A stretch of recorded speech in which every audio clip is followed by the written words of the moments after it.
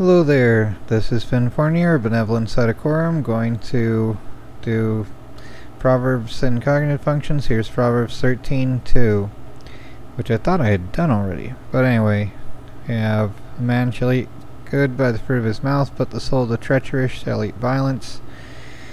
A man will get good from the fruit of his lips, but the desire of the false is for violent acts.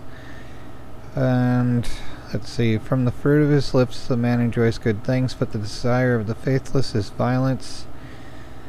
You will be rewarded for saying something kind, but all some people think about is how to be cruel and mean, which is like, welcome to the internet. Good grief. So much cruelness and meanness. So that, yeah, it goes on and on like that. Anyone wants to pause and read the other ones here, and here's everyone's favorite or least favorite, whichever ones. Man shall eat good by the fruit of his mouth, but the soul of the transgressors shall eat violence.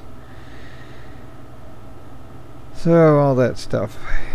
Either way, it's sort of more a metaphorical statement than in the next verse, which lends itself even more to sounding like an INFJ than 13:3, which I thought I had done 13:2 before, but apparently not.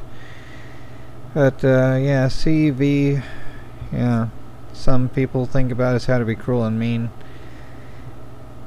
Yeah, either way, it's probably an INFJ type thing. But yeah, FE there, and more an NI hero type thing.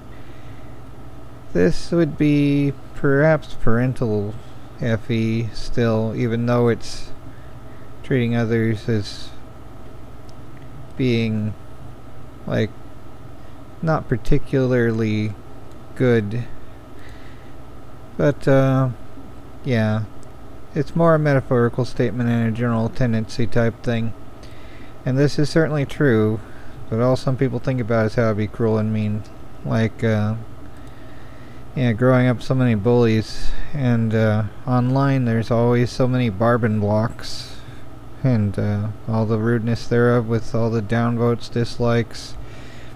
It's nice how those in power make it convenient to be evil with the push of a button, but such joy.